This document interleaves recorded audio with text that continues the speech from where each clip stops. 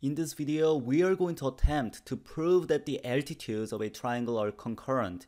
Let's review some terminology, just in case you don't know it, or you're new to it, or it has been a while and you've just forgotten it. Let me draw a triangle. Let me draw a more acute triangle, actually, for the sake of this video. And let me draw some altitudes. Altitudes are the line segments starting at the vertex of a triangle and perpendicular to the opposite side. So this thing is an altitude. Let me draw another altitude. So starting at this vertex, it has to be perpendicular or 90 degrees to the opposite side. So that's another altitude.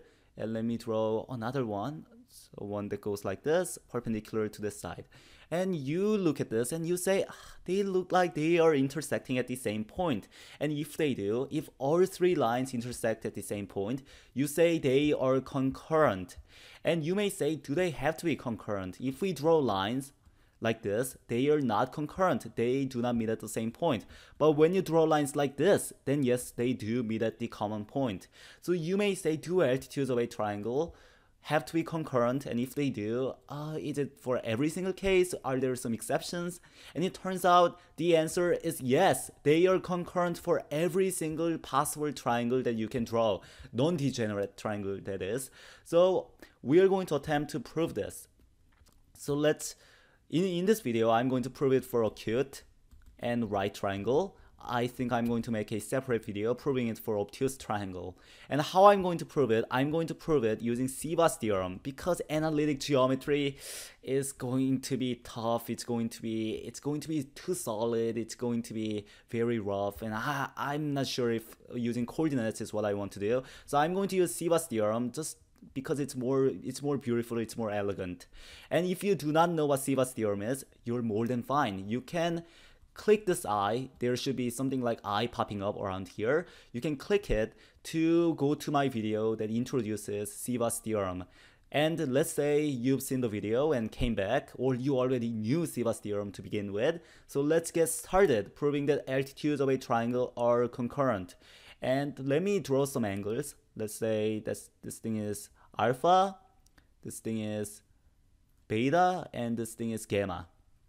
And I'm going to first prove it for the case of acute triangle. So you know this triangle is acute and all of the altitudes are going to stay inside the triangle. If the triangle is obtuse, drawing altitude from this side is going to be something like this. You're going to have to extend this side and the altitude is going to be right this. So it's outside the triangle. But in the case of acute triangle, all the altitudes are inside, so we don't have to worry about the craziness for now. So what I'm going to do, I'm going to label the sides too. So let's call this side as X, call this side as Y, call this side to be Z. And now let's label some things. Let's label some partitions.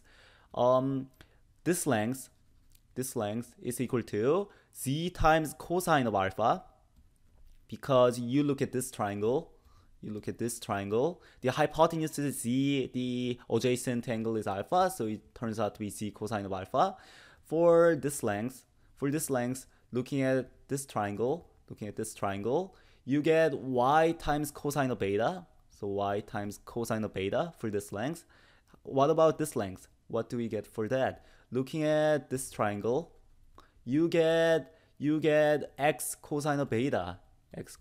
And you can keep on going. This length is going to be Z cosine of gamma.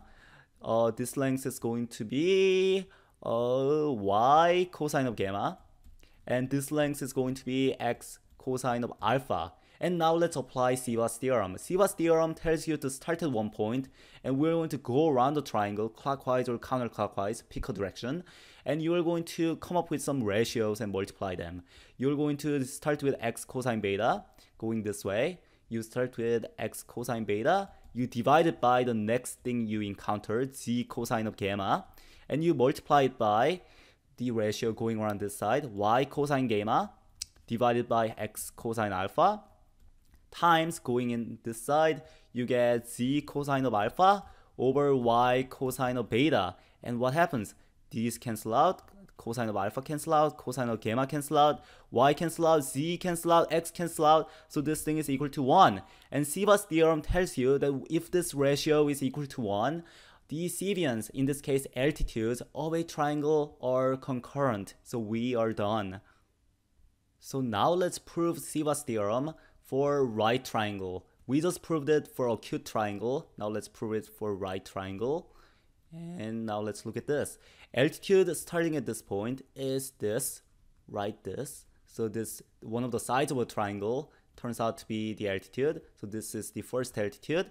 Altitude from this point turns out to be this side. So you have them intersecting right here. So if we can show that the altitude from this point passes through this point, then we are done. And it turns out altitude starts at the vertex, so it is going to pass through. So all three altitudes are concurrent, so they intersect at the same point. So we have proven Ceva's theorem for acute triangle and right triangle.